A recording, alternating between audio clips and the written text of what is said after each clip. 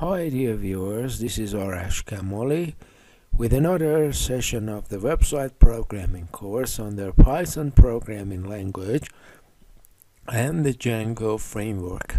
Again, as always, a very warm and heartfelt welcome from me. If you remember, in the previous session we wrote a simple search using filter, but we said that this search has no good for us. Now we are going to improve our search. In order to improve the search, we use full text search in.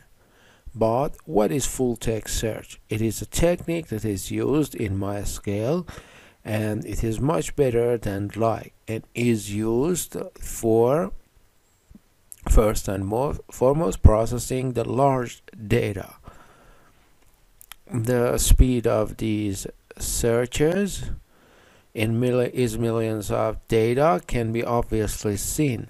If you were to process millions of data in your database using like in a screen server, it might take a few minutes, but in the full text search it is going to be performed in a few seconds. We are going to use the full search text in our data. What this full text search does is that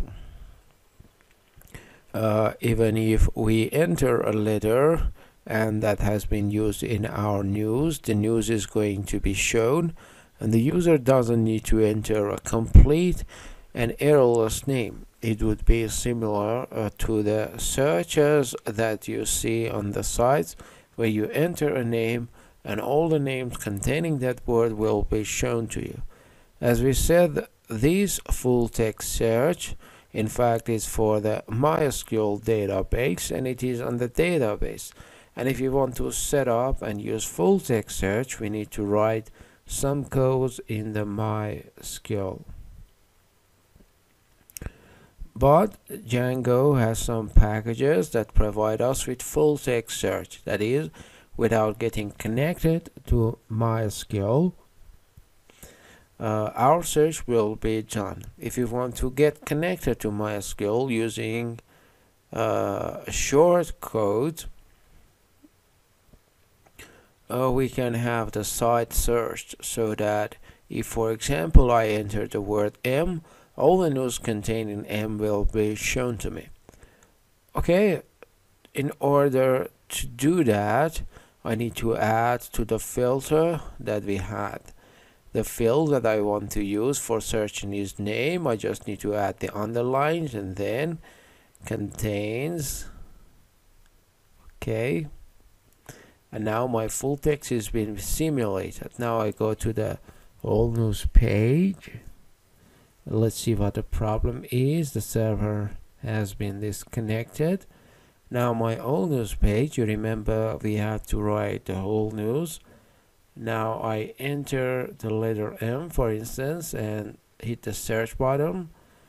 Do the search. As you see, all the news with the letter M have been shown to me. Or I can enter a word, for instance, Scotland. Let's see what happens. I enter it in the search box, Scotland. Okay. Hit the search button.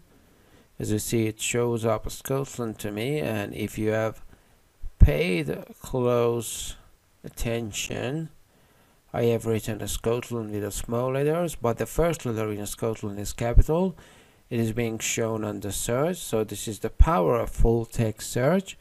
Just like that, by adding a word, we could add a professional and advanced search to our site, and this can be one of the main features of the site, so that easily, without writing any codes in MySQL folder or section, or do any specific setups, just by adding one word, two underlines contains after the fields that we want to do the searching, it can have the news advanced search on our site.